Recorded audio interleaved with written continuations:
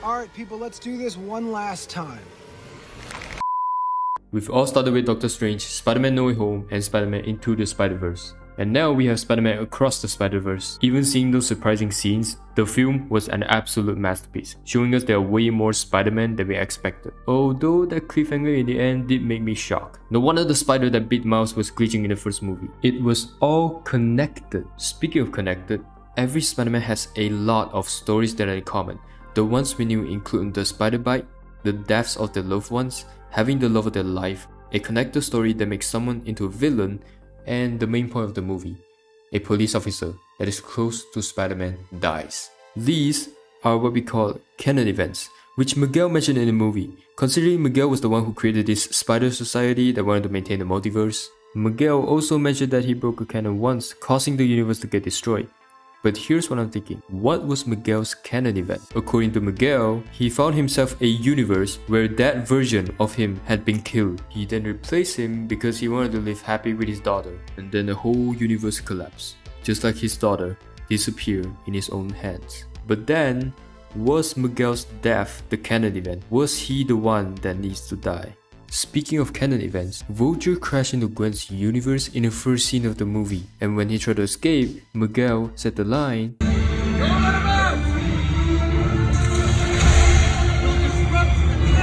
but what was that canon event for? Was it for Gwen's universe or Vulture's universe? I mean, Miguel replaced himself in the other universe and the universe collapsed, so does that mean if Vulture went to Gwen's universe will cause her universe to collapse?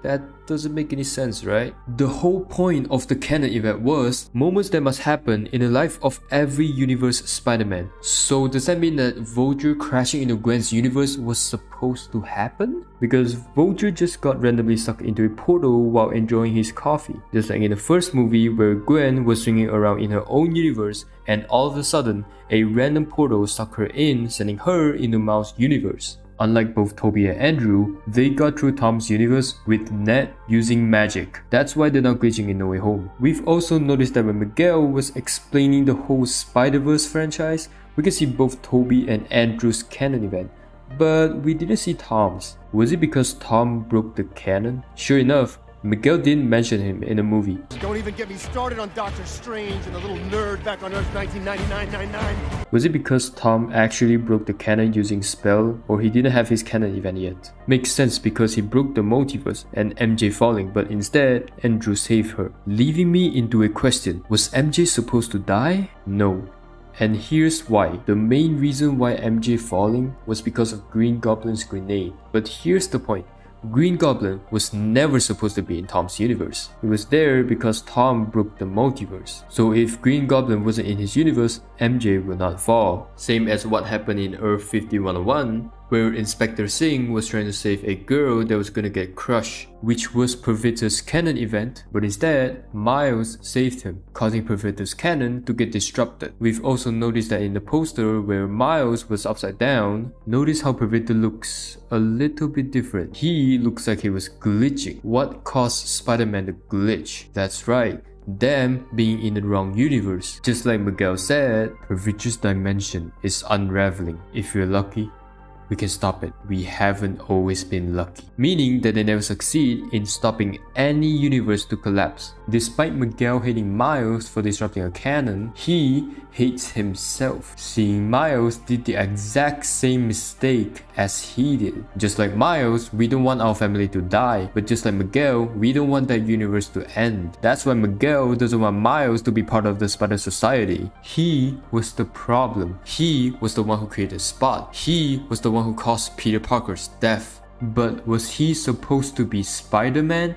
Maybe. Here's why. When Spot brings a spider from Earth 42, we can see that the spider was going to bite someone with a braided hairstyle. Who was that guy? Well, he's Miles from Earth 42. He was supposed to be bitten by the spider and become Spider-Man. But instead, Spot brings the spider that was supposed to bite him into another universe, which is Earth 1610. That's why the spider went to Miles instantly because Miles was the chosen one. except he was in the wrong universe. So was the Spider-Man in Earth 1610 a mistake? We don't know, because the death of Peter Parker didn't cause any damage to Earth 1610, whereas Earth 42 became a total chaos. First of all, we can see Miles' spider sense changing from green and purple to red and blue. Now, I know what are you guys gonna say. This was the most obvious detail about Miles was meant to be the Prowler. And yes, I know that. But I do realize something. You see, we can see that in the scene where Miles was in a meeting with his teacher, his spider sense was red and green. So does when he met Spider-Bite, his spider sense was blue. And also this scene from Into the Spiderverse. So I don't think this scene was showing us that Miles was meant to be the Prowler because of the green and purple spider sense, but rather to show us that both Spider-Man are having a connection. Because we also know that Green Goblin was green and purple. So it's probably Miles sensing Green Goblin before meeting Peter Parker. This is just among my theory that I'll talk about on the next video. So let's go back on talking about canon events. What are they? Like I said before in this video, moments that must happen in the life of every universe Spider-Man. They had to happen for that universe to exist. But here's the thing, I have a lot of questions about these canon event things. First of all, if Miguel said that Miles was an anomaly, why was he supposed to have a canon event? Thinking about what Miguel said, anomaly destroys dimension that they're in. So would that explain that Miguel was an anomaly too? Like I said in the video, Miguel replaced himself in another universe, causing the universe to unravel. Even though Miguel's technology does stop every Spider-Man to glitch in other universe, it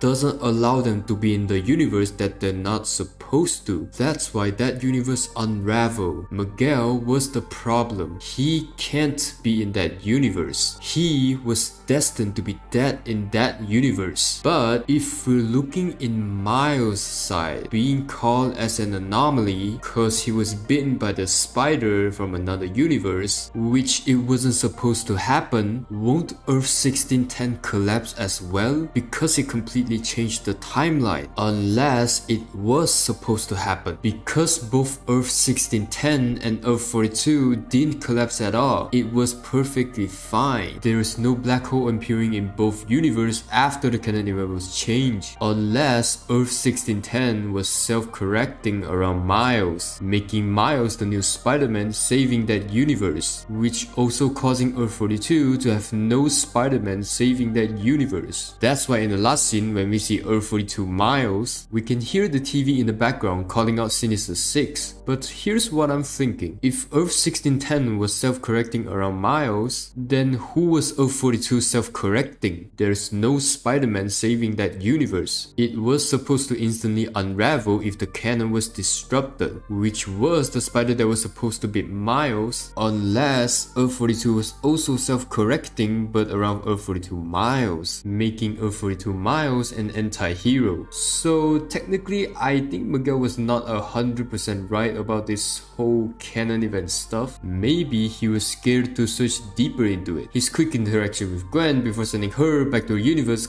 kinda sells it. But the main point about all this conflict was Spot. He was the one who started all of this. How did Earth 1610 Miles become Spider-Man? Why was there for Spider-Man in Earth 5101? Who was after Miles' family? All of these are connected to Spot. If he didn't bring the spider from Earth 42, none of this would happen. Earth 1610 Peter would still be alive without sacrificing himself to make Miles to stop the collider. Earth 42 would also have a Spider-Man saving that universe. Earth 1610 Miles would just be a normal student, while his uncle was identified as the villain. Talking about Uncle Aaron being the villain, if Miles didn't got bitten by the spider, I don't think he would be the Prowler as well. Before Aaron died, he told Miles to look up on him. I wanted you to look up to me.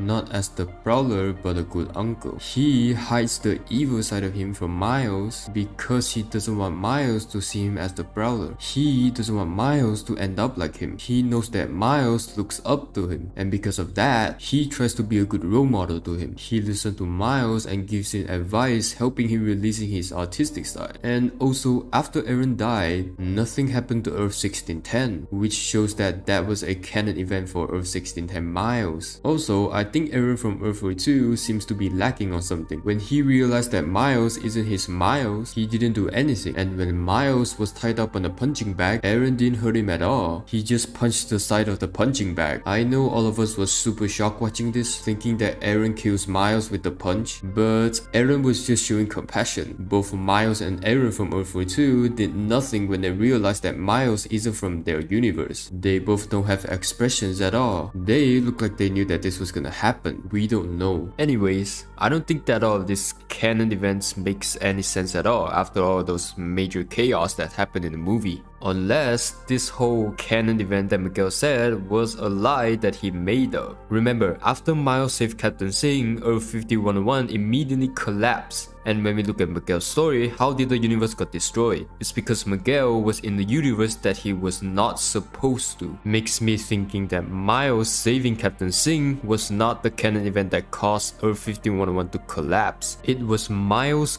Gwen, Hobie, and Spot that wasn't supposed to be there tripped the canon. As we all know that Miguel stayed with his daughter for quite a while and the universe collapsed. But Miles saving Captain Singh caused Earth 5101 to collapse immediately, literal seconds after Miles saved him. So makes sense that Captain Singh's death wasn't the canon event, but the appearance of Miles, Gwen, Hobie, and Spot was the canon event. It makes so much sense right now. Miguel said they have always been lucky on stopping the universe to get destroyed. How did they do it? By sending multiple Spider-Man putting a cage to cover up the black hole, which makes it worse. In Doctor Strange in the Multiverse of Madness, Strange was brought to the Illuminati in Earth 838. Stephen, your arrival here confuses and destabilizes reality.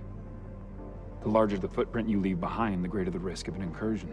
The greater the risk of an incursion. This is what we're looking for. Incursion. When one person crosses into another universe, the two universes starts to blend into one. Everything starts breaking down until one of the universe is completely vanished. This is an incursion. It's a void of nothingness. That's why the Illuminati thinks that Doctor Strange being in their universe is a big risk. And yet, we got Problem Miles' universe. The world without the Spider-Man was totally fine. No other people from other universe have made a step there. When Miguel crossed over to another universe, he tripped the universe into an incursion. In order to prevent others to make the same mistake like him, what did he do? He gathered Spider-Man from across the universe into Earth 928. But what he didn't know that he is making this even worse. So makes me think that canon events are a lie. They don't exist. But hey, even considering those confusing,